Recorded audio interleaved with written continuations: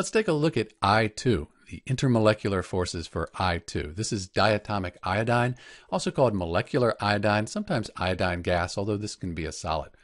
When we look at the intermolecular forces for iodine, our first question is, are there ions present? Do we have a positive or a negative written here after the formula? And we don't. And because of that, we can just get rid of all of this here. So that makes it a little bit simpler. The next question is, do we have polar molecules present? Well, with iodine, it's just two iodine atoms bonded together, covalently bonded together. They're the same atoms. When we talk about polarity, we're talking about a difference in electronegativity. So since these are the same, we don't have any polar molecules present. For that reason, we come over here and we go down.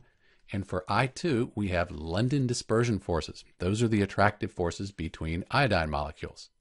London Dispersion Forces, they're temporary dipoles, and we have them with these nonpolar molecules like I2.